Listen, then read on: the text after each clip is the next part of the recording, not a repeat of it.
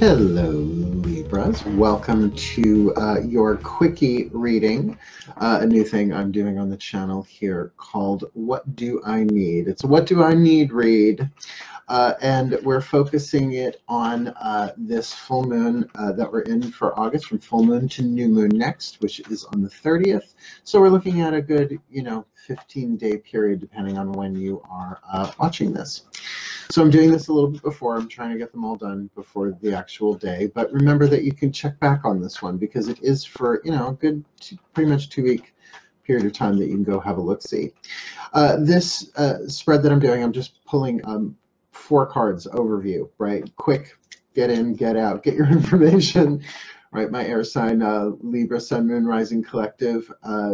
This will be fun because I'm going to pull one from each of the usual decks that I use for my reading. So let's dive in. I've already blessed the deck, felt very, very strong, very, very balanced, but also somewhat, I won't say unemotional, but I will say transcendent, like looking from a higher place, less emotional, but balanced, tranquil, but strong. The strength card, I would say, but we'll see what shows up. So my angels, please, one card for the Libra Collective Sun, Moon, Rising signs for this full moon to new moon next, August 2019. What do they need? What does Libra need? Enchantment. I've said it before, not my favorite card. Things are not as they appear to be, although it can also mean that there is a hidden part of the divine plan unfolding here. Just sort of what I'm getting. But let's get these puzzle pieces on the table. Also, if you are a Libra Sun, go check your moon and your rising. We're not including Venus signs this time, which is good because I have my Venus in Libra. So it's like one less sign I have to figure out if I'm involved in later in the edits. It's nice going into them knowing I don't. So here we go. My gods, please, one card for the Libra Collective, Sun, Moon, Rising, for this full moon to new moon next. What do they need? August 2019. The wise one. The Hermit. Don't freak. The Hermit is not an exile. The Hermit goes willingly.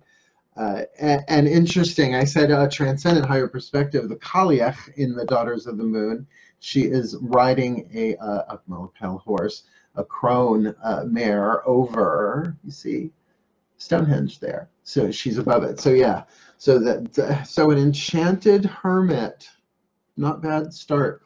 Consider we're only doing 4 cards. My masters, please clarify. Please, one card for this Libra Sun, Moon, Rising sign collective. This full moon to new moon next for August 2019. What do they need? Holding on. Holding on. Now, I get the usual meaning of that you're holding on to someone who's leaving or something that's on its way out. This is a full moon in Leo, and actually it's, I believe, pretty brief. Like it goes, I think, full and void, like pretty much at the same time or within like a half hour or so. So a good time for releasing and letting go, but with enchantment and that hermit, because that's a tricky. So let's get your last card down here. My collective pantheon of angels, guides, and masters. Please, one card for this Libra Sun, Moon, Rising collective. I'm feeling that. One card, please, for this Libra Sun, Moon, Rising. What do they need? This full moon to new moon next, August 2019. Get to know each other. Learning to meet another's need for love is important for a relationship to grow. Learning to meet another's need. Learning. So,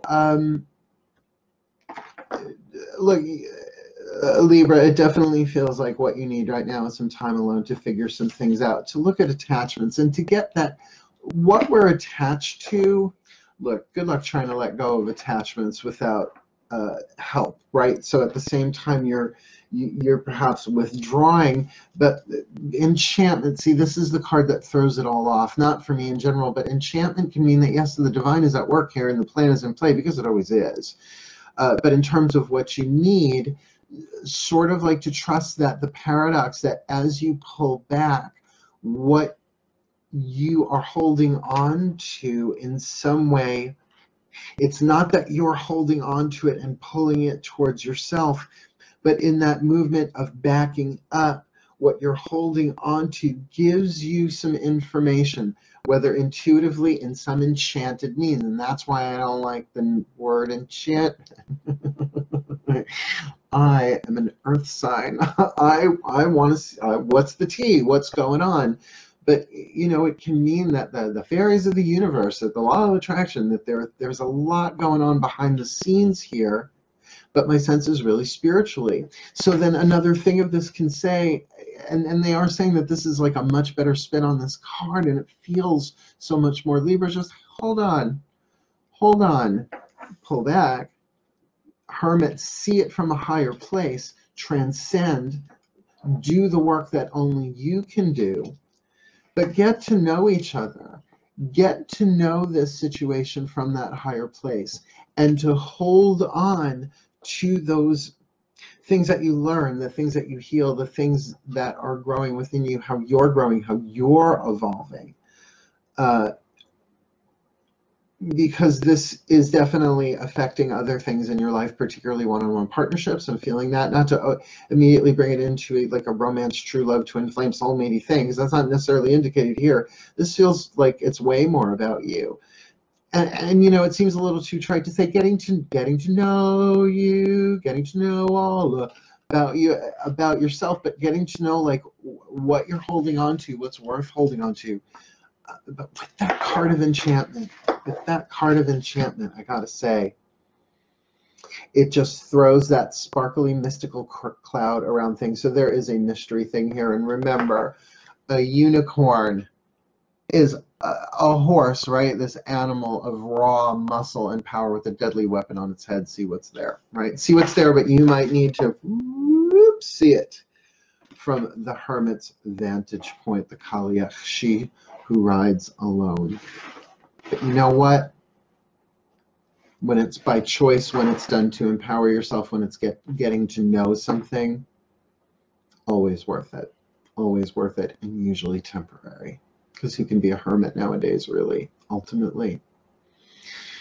So I offer this prayer and this blessing for the Libra collective sun, moon, rising signs, for this full moon to new moon next. Dearest God, Goddess, all that is, my angels, gods, and masters, bless them, bless them, bless them, bless the Libra collective sun, moon, rising signs, that they may receive all that they need, enchantment or not, that they may embrace who they are, where they are, love what rises within them, to get to know the places that are holding on inside of them, those voices from the past, from pain or from courage, from truth, the holding on to the vision, to the truth, to the guidance, to the grace that's being given them.